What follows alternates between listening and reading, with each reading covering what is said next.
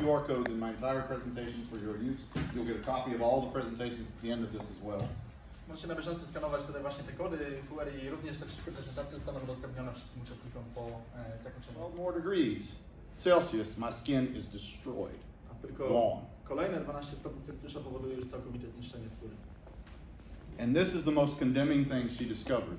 If she placed the heat source to that victim and left it there for 30 seconds and then took it away, 35% of all the damage to every person. What is the weakest link in your protective garments that you wear when you go into a fire? Jakie jest najsłabsze ogniwo naszego ubrania, naszego całego wyposażenia w pożarze? What is it? Could be a hood. Yeah, could be a hood or this. You appreciate this. When you go into a fire, you have your coat and your pants, right? Right here. Where it overlaps, you have 6 layers of protection. Leave these on the fire apparatus. If they gave you the instructions and we didn't read them. Ale czy można nazwać On everything you buy. Kto zawsze czyta instrukcje na wszystko? Hands should be going down. Right?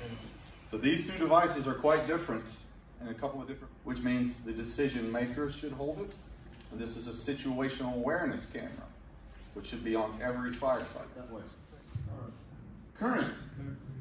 Widzimy to właśnie po przepływach policyjnych, że pożar nadchodzi z prawej strony, po prawej stronie, patrząc po tej stronie. In our class, we break things down into 2 or 3 points, make it simple. Convection.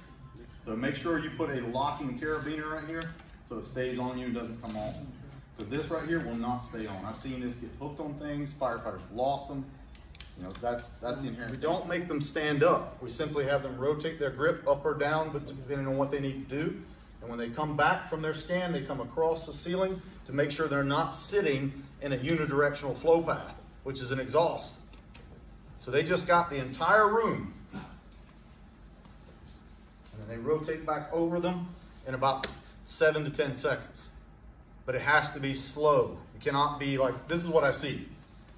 Okay, let's go.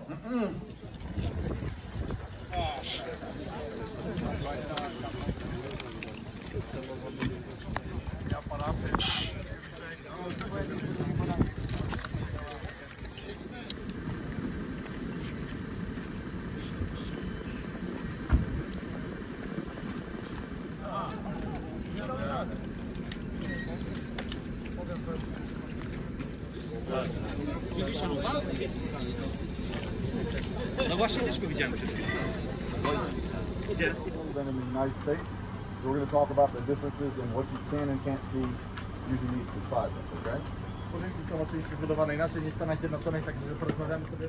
A building like this is metal, so you're going to see heat transfer happen more quickly, right? Yeah. Tu po prostu są metalowe konstrukcje.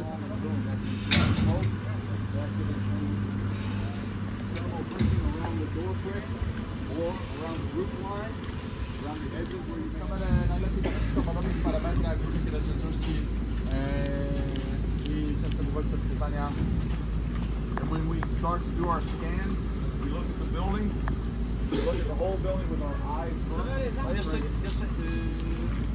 Jeżeli macie tam te kamery włączone, to możecie je włączyć teraz na ten moment.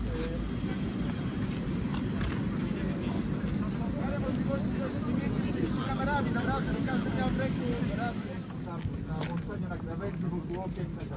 The thing that was not very commonly taught when we were taught to do side ups is we were walking around and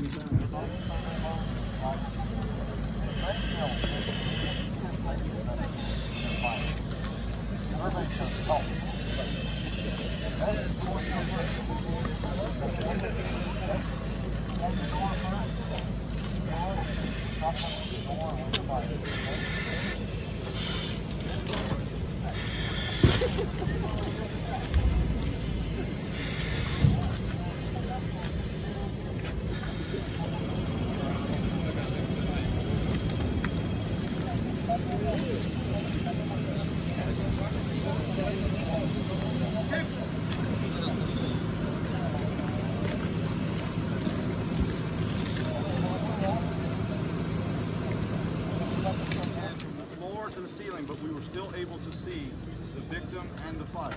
Najważniejsze jest styka na widzenia w dobrej jakości obrazu. Okay? But that's the benefit of the seat camera I was talking about in class. You could still keep that cooler area where the person might be in focus, and then you could still see the fire.